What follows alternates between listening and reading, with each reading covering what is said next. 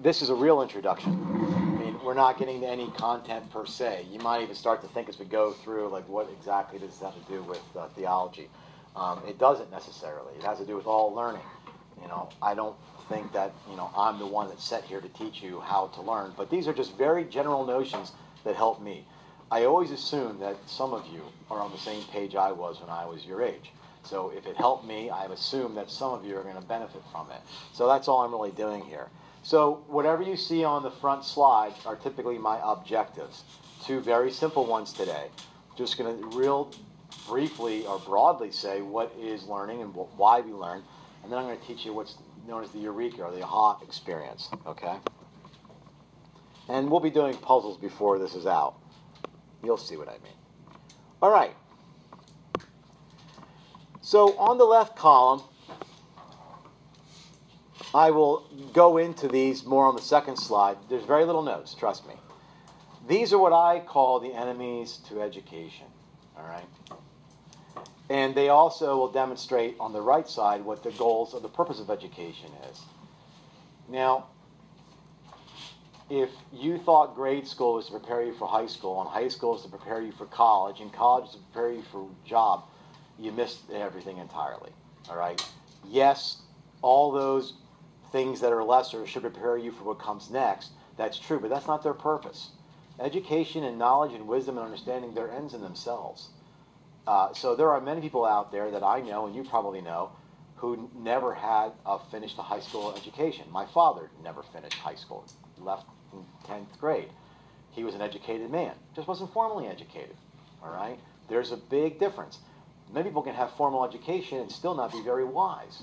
So no matter how many letters you have on after your name, it isn't going to really, you know, vindicate you if you're not acting in a way that's responsible to the knowledge and information that we're given. All right? So our goal is to move from foolishness to wisdom. Look at that. That's like $1,000 graphics right there. Okay?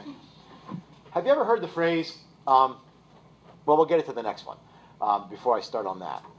But with foolishness, we have to admit in a certain area that we are fools. I mean, you guys already have known there's probably things you said in the past, thought in the past, did in the past, that you feel stupid for doing, knowing, or whatever.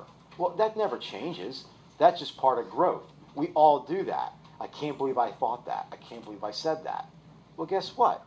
You didn't just mature. You grew in your understanding and your learning. Okay? That's a very good thing. That's what happens in education. That's what's supposed to be happening here. Ignorance. Have you ever heard the phrase, ignorance is bliss? Have you guys ever heard that phrase? Do you know the full phrase? Everybody only always knows that. And I only ever knew that at one time. The full phrase is this. If ignorance is bliss, then 'tis folly to be wise. That means, if ignorance is bliss, then only a fool would want to be wise. And we know that if you want to be wise, it's not foolish, so therefore, ignorance is not bliss. So when somebody says ignorance is bliss, gently correct them and say, no, actually it's not. Ignorance is not knowing. Okay? We want to know. And there's a difference between information and knowledge. I have the slide up here, but it also is on my door over there. All the disconnected dots are just various pieces of information. It's probably facing out. And in reality, that's all the information you can gather from Google, right? You can go there and find all kinds of things. Somebody has to put it into sync for you. We need to connect the dots. We could talk like that. So education moves us from ignorance to knowledge. And to say that you're ignorant is not rude, like you're ignorant. I know that that's a connotation of the word, but ignorance really means I don't know. So if a person says they don't know, good. Because now you set yourself up to know. If you come in here thinking you know more than me, there's nothing I can teach you, then guess what? You will not be taught. You know, you can't, I mean, this is a performance art on my part, right? It's not, I'm not a robot up here. And it's also something on your part. You know, you cannot, you know the old phrase, you can lead a horse to water, but you can't make them drink? That is true. So sometimes people think that a particular class or school, sometimes you hear these arguments in education, well, if the school's not doing good, you should hold the teachers accountable. Well, you guys know enough students that sometimes there's nothing you can do, all right? I mean, there are bad teachers and there's good teachers. But if a student absolutely refuses to bend, participate, or to grow in education or knowledge, all you can do is keep trying.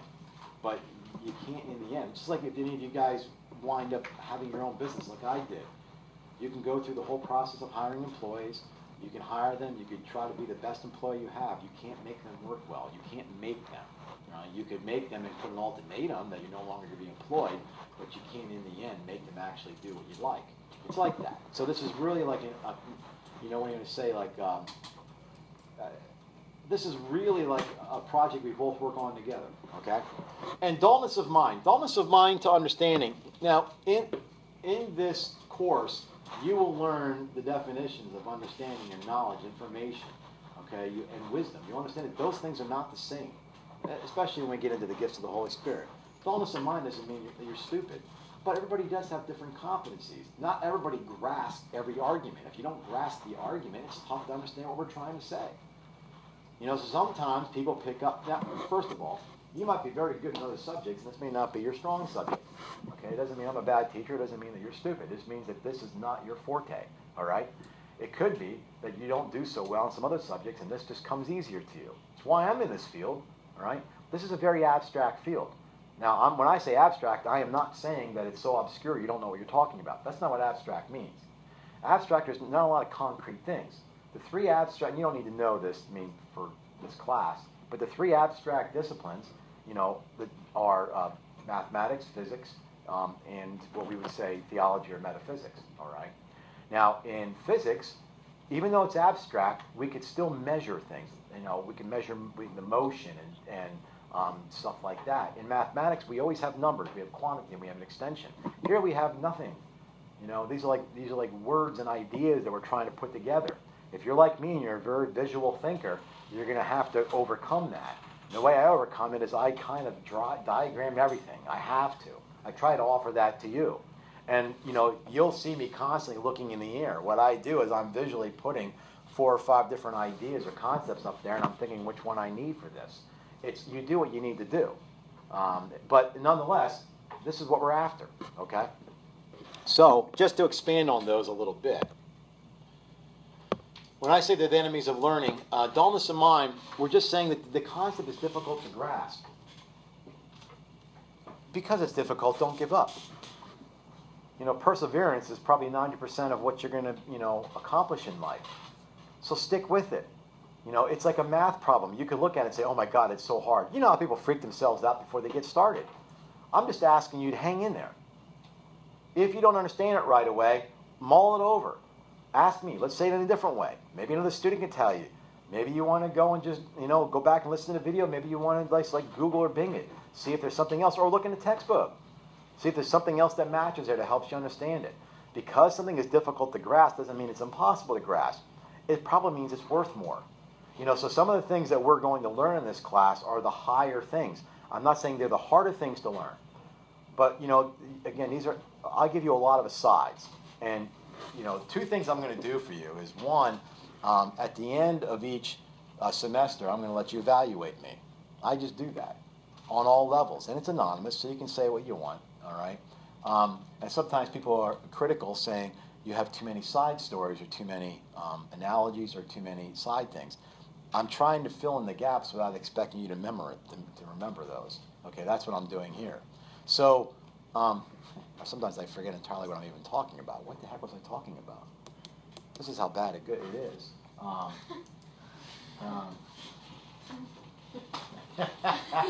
Oh, Maron. It'll come back. Probably not, but it could have been that important. All right? Anxieties of life. Oh, I know what I was going to say. See, I knew it would come back. As a side on the dullness of mind aspect, there's something called the 3 transcendentals: beauty, truth, and goodness. If I asked you, can you define beauty for me? You think it'd be easy? I don't think so. How about true? Not what is true. Can you define what truth means? How about goodness? Next semester, I'll even give you an easier one.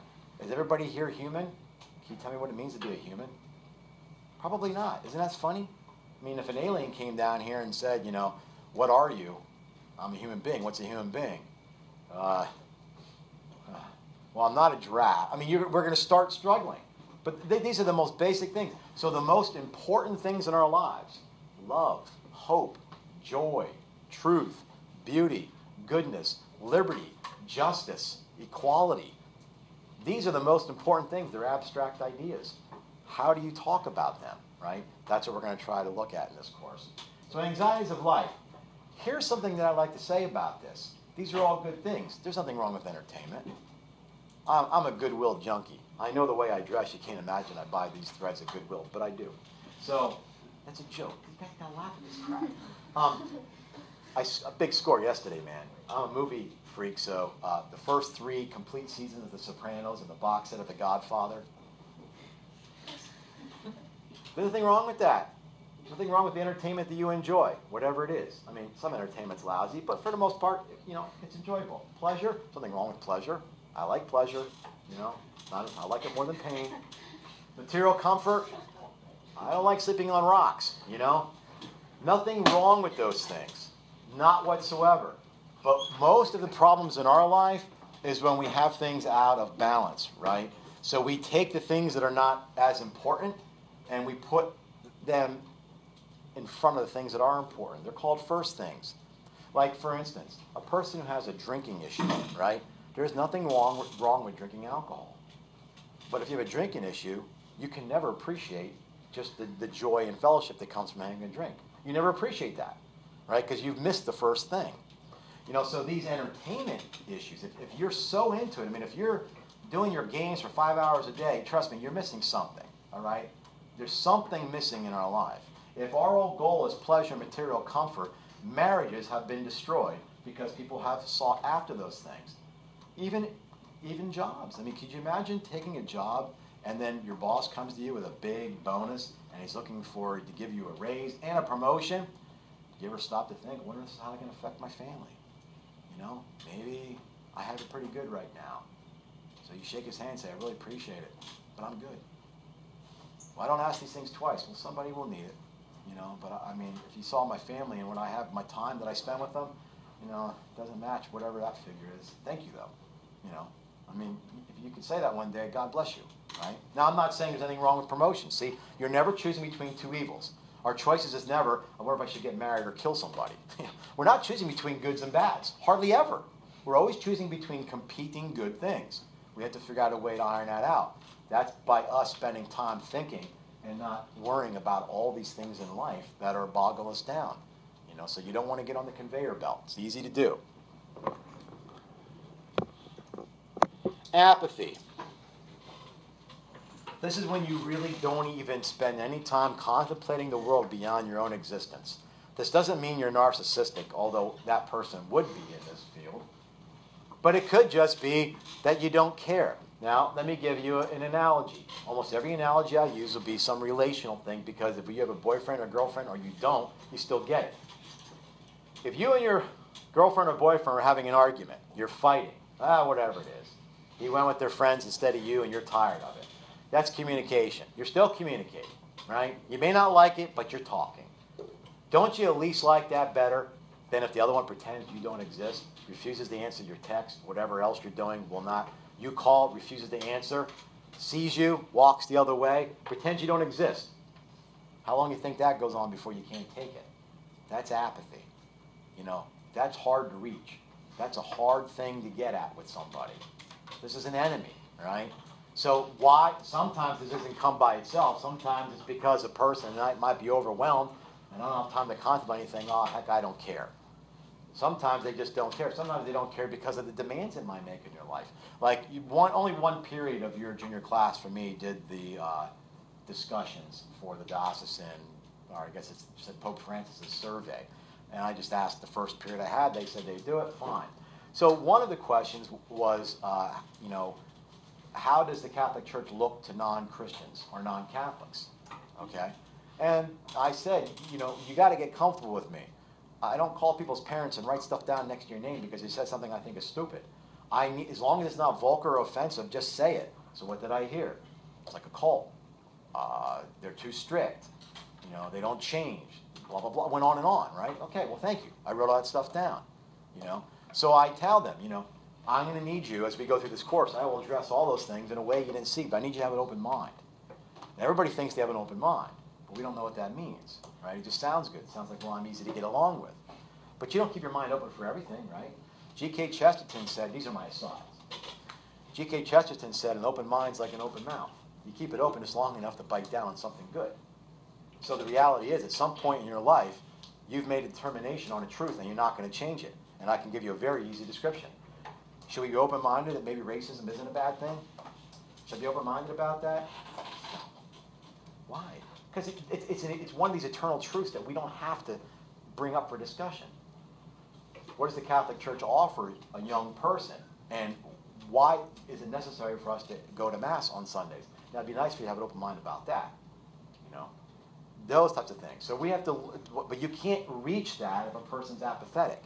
You can't reach it if you're so worried about your meet after school or your friend or your girl. I mean, you know what I mean? You know, here's my advice, and it's hard, right? But when you're here, you might as well be here, because what else are you going to do? I mean, I'm like this. I sit in meetings, I sit in classes, and I'm thinking about 50 different things, and at some point I realize I'm here. I might as well at least be here, right? So anyway, these are the what I'll call the 3 enemies of learning. Okay, that's all the notes. Now we get other stuff. Anybody know who this guy is? Besides being clean? No, but pretty close. No. But you guys are all in the same neighborhood. Oh, there it is. I got to find it, not for this, but for what comes after this. Nope, that's logic. That's not going to work.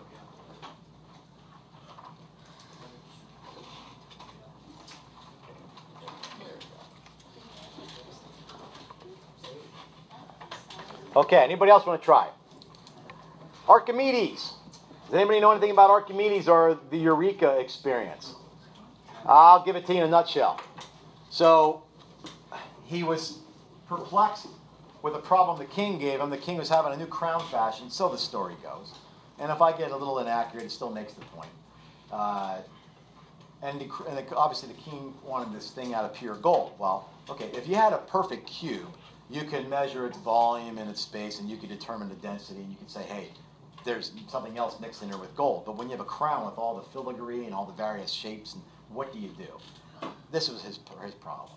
So he gets in the tub, he sits down, he sees the water raised, and he starts thinking, oh, I displaced a certain amount of water, so if I take the crown and measure this, I can then use the amount of water displaced to determine the volume of this. And he was so excited, so the story goes, that he jumped out of the tub, naked of course, yelling Eureka, and ran through the whole city of Athens. All right, so why do I bring this up to you? Because we're going to do some, what I call the Eureka experiences, or the aha experiences. I just want you to get the feel for it. It's what happens in education. In other words, all the dots are there. And eventually, we're going to connect some of them. And you guys will do it. You'll go, I get it. You know, some of you, if you're Greek, might yell Eureka. But my point is, you'll get it. Now, here's my experience. When I was in high school, you know, I was a jerk. I just wasn't paying attention to some of the teachers that were just simply, I should have been paying attention. One teacher in particular, Harvard Rhodes. This guy had no formal education in teaching. He was a physicist, I think, I know he worked for NASA. And he was retired and became an English teacher. And he taught us Shakespearean sonnets. Not exactly top of my list when I was a senior in high school and I'm worried about football, that kind of thing, right? And I didn't appreciate what he did for about a good 6 or 7 years. But now it's changed everything. It's one of those, what they call the teaching moments.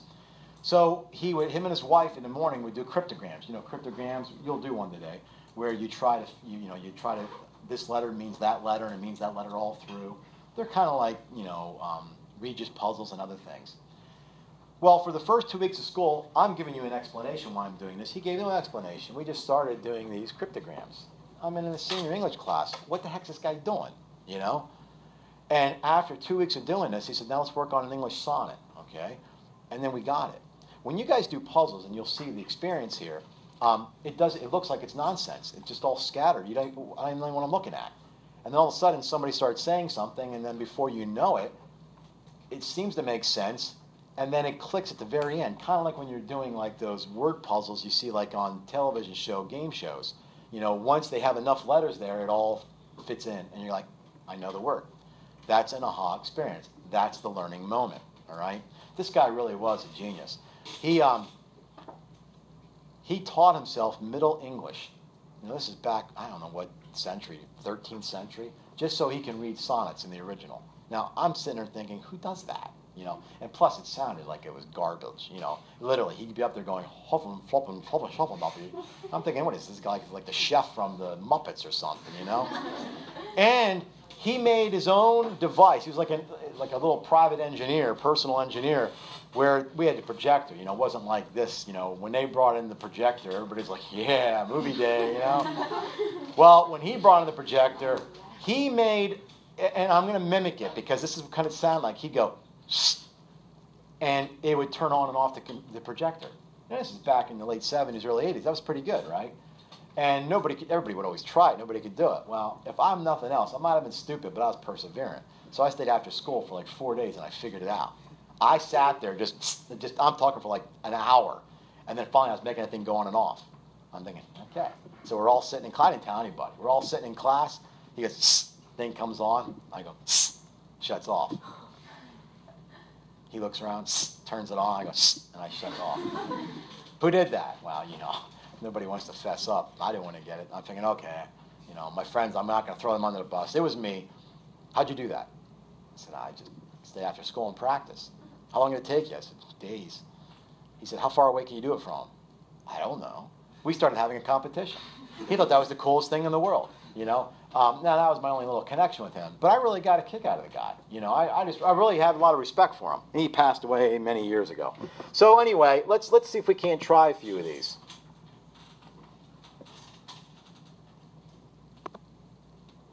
First of all, I didn't realize I was up there. That's the graphic I have on the outside of my door. All this disjointed bits of information that in your age, because we live in the digital age, it can happen for me too, but you grew up in it. You know, Google, Bing, all those places can give you a lot of facts at the tip of your fingers. Information is not knowledge, okay? Vocabulary is not knowledge. It's information. We need to connect all these things, nonetheless.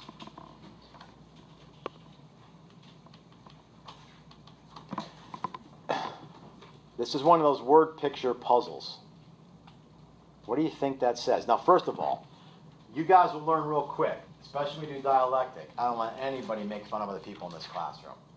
I'm the only one that does that. No, I won't do it. I'll come down on you. I will climb on your back and ride you like a monkey if you make fun of other people. So what I want you to do is I want you to feel free. I want you to feel free to blurt stuff out. And it's not going to sound stupid. This is how this works. Okay? You got to say stuff out. It's going to sound stupid. Somebody's going to improve what you did. Somebody's going to correct it, and eventually somebody's going to get it. Okay? So what do you think that is? Sailboat. It's not part of it. Just keep going. Well, I don't know. Actually, no, right? I was going to say boat for sale. Because it's for... You're very close. She's very close. Boat for sale, right? Boat, and there are 4 sails. 4 boats. But what kind of boat? Well, that might work, but that's not what I'm after. What kind of boat? Sailboat for sale? No. I feel like sinking because it's going down. Yeah, well, that's pretty intuitive, but no. I mean, okay, first of all, I got this wrong. This isn't my puzzle. I got this wrong, and I'll tell you why at the end. So if you don't get it, I didn't get it either. I got boats for sale, and then I didn't realize what else they were going for. But let's see if anybody gets it. What shape are those boats in? An owl. Well, okay, forget about the word, just the word boat. What shape are those in? Flag boat. Well, I didn't know. I don't know what a flag boat is. Maybe that does work. Clever. But, like, are they in a particular, Line. well, line? Eye. What would be like a kind of boat? Not a line boat. You would have they're in a rowboat. See, see, that's it. That's the learning moment. Now, here's my problem is I didn't see it as a row. I thought it was a column. So I couldn't get past, rowboat for sale. But, okay, I know it's stupid. There it is. That's okay, man. Okay, so just keep in mind, as we move on in the course, that's where I'm driving you. Okay, that's where I'm driving you.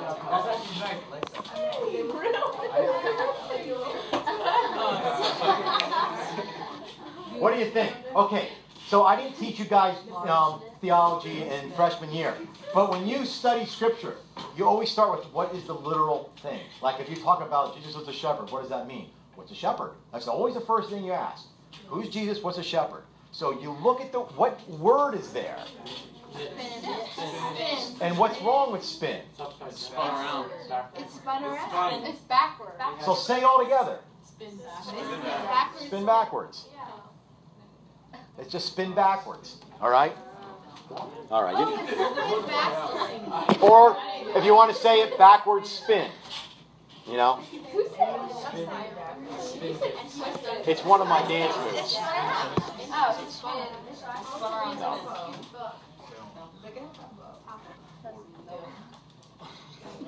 Okay, start with what you know. Education always starts with what you know. What word there do you know? Film. Film. Okay, now start there. Where is for? In the middle. For film. For middle. Say it quick. What? Foreign film. For Foreign film. Yes, Caroline. You win $1 million. Pay her. Not here. Foreign. All right, now. Okay, see now the anxieties of life kick in. I don't have time for this. Dullness of mind, right? What is going on? Or apathy. Boy, I don't give a crap about that, okay? This is where education has to take a little bit of time. So here's how this works. That bottom one, all the V's are going to equal S. Unfortunately, there's only one V. All right? We'll use my eye. So, that's our S. Now, here's how you do this. You're going to have to just try different letters. You guys might be convinced that that says to or something like that, and then you're going to find that it doesn't. Or that's going to say as or is, and you're not going to know which. And we're going to constantly have to rewrite and rewrite. And then once it gets close, now the only hint I could tell you, and it probably won't help you too much, but it might help you. This is a quote from Martin Luther King Jr. on love and hate. All right? So, here's my suggestion. That's either got to be an A or an I. And the G, you know, it's got to be N's or O's, right? So, you guys tell me, and let's give it a whirl. Yeah. Is S A? Well, all I'm going to do is put what's there. I'm not going to tell you if it is or not. I put you as As what? I. Okay, so all U's are I. Let me make sure there's no other ones. Oh, there's a bunch of S's. And S's. G's are always. G's are always. So S is A, right?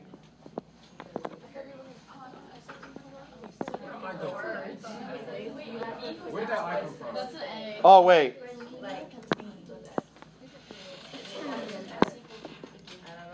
S is, There's one more S. yeah, we said S is what? A. Yeah, G is definitely O. Yeah. Because then that, do we, R is probably T. And G is O? Do we think S is A?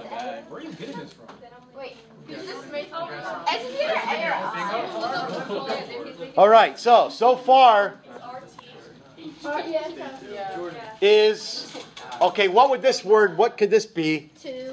Moo. There's always one. Okay, so R is T.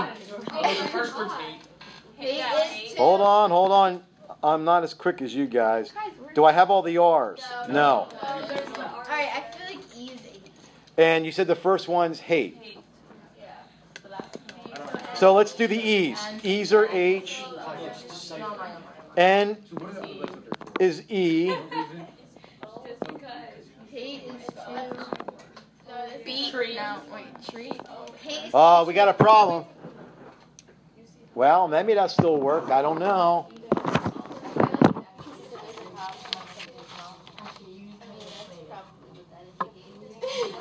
Nah, might be good. What are you thinking? Hate is two. That's wrong. Well, I don't know. Hate is two what? You got to just try something. Hate is to treat A.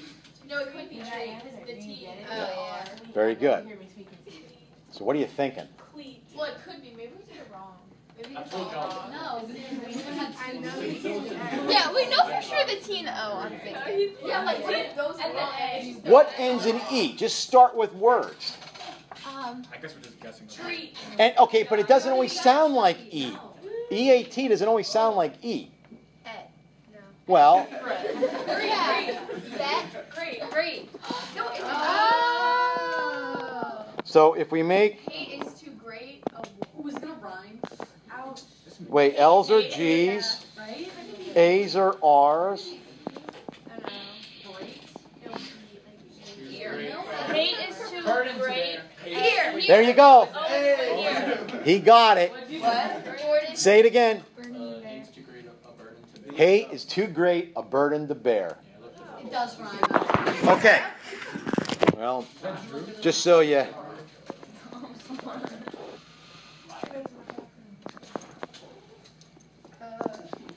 All right. Okay, so now you guys did pretty good. I got to tell you, years past, there were entire periods that didn't even get close.